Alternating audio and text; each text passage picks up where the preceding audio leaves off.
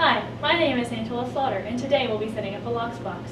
This CD contains the software. And the first step is to place the CD into the drive and to power the machine off, and then to start it back up. First step, I want to install via I and enter, and yes, I'm sure, via Y and enter, and then again it'll tell you that all the data will be overwritten, and the answer is yes. Enter. The next prompt is no current configuration available. At this point, this is where I want to create the floppy. So I'm going to put an F for floppy and enter. Now it's going to ask what keyboard type. And my keyboard type is US. I'll be entering that. And now it would like the IP address for this machine.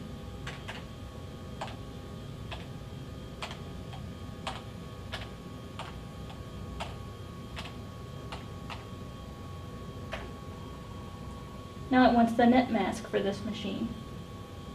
And it has an option here, and I'm going to accept that with enter. Now it would like the gateway IP address.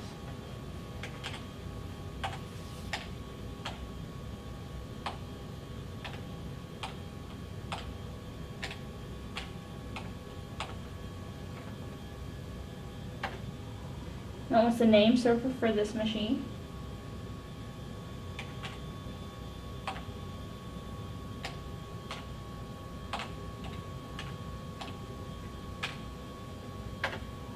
Now it wants the host name for this machine without the domain.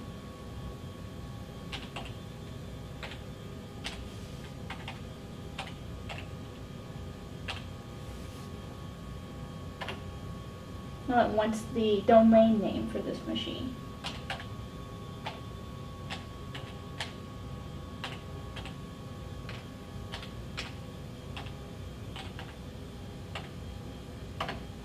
Now it's the mail hub for this machine.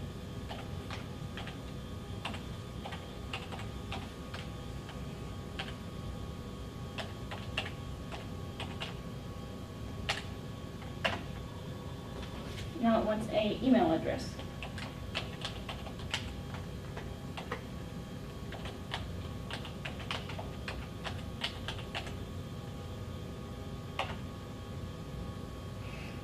Should this email get daily system mail? No.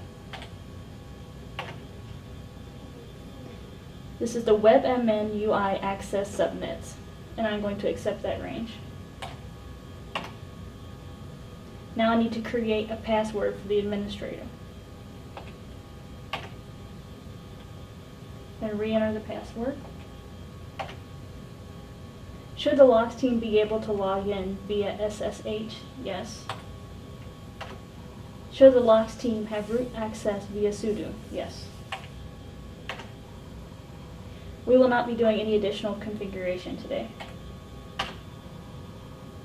Is it okay to test this network configuration? Yes. Insert a blank write-enabled floppy into the drive.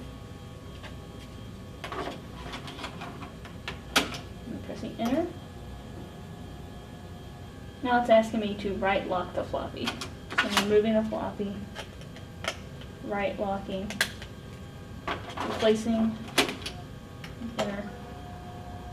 Now it's asking me to right enable the floppy. I'm going to remove it.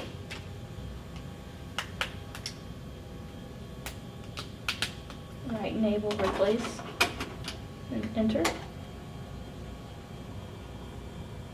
Now it's asking me to choose a new root password.